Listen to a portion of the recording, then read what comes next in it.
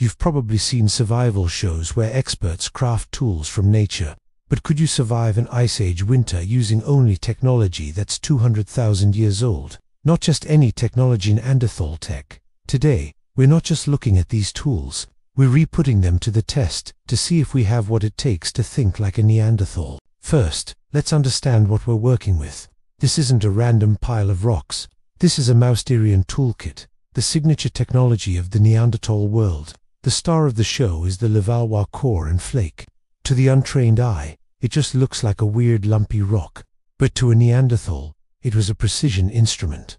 The goal isn't the core itself, it's the flake that pops off of it. That flake is razor sharp, often sharper than a modern surgical scalpel.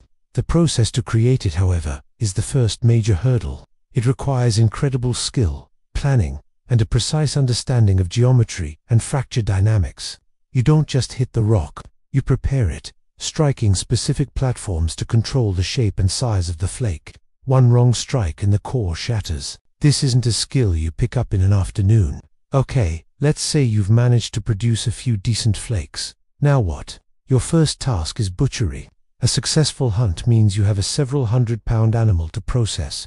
A Levallois flake is perfect for this. Its sharp edge slices through tough hide and tendon with surprising efficiency. It's lightweight and can be resharpened easily, but it's also small and can wear down your hand without a handle. Did they haft them? Evidence suggests they did, using glue made from birch tar, a complex process in itself. Next, you need to make clothing. You'll need scrapers. These tools have a thick, rounded edge, perfect for removing flesh and fat from the inside of a hide and for softening it. This is a tedious, physically demanding process that requires patience and skill to avoid cutting through the precious hide. Now, the big one, hunting. Your primary weapon is a thrusting spear, a long, stout wooden shaft with a Levallois point hafted firmly to the end. This is not a throwing spear. Using it means getting dangerously close to a woolly mammoth, bison, or rhino. It requires unimaginable courage, strength, and teamwork. There is no margin for error. So, could a modern human survive with Neanderthal tech? The tools themselves are brilliantly effective, masterpieces of minimalist design.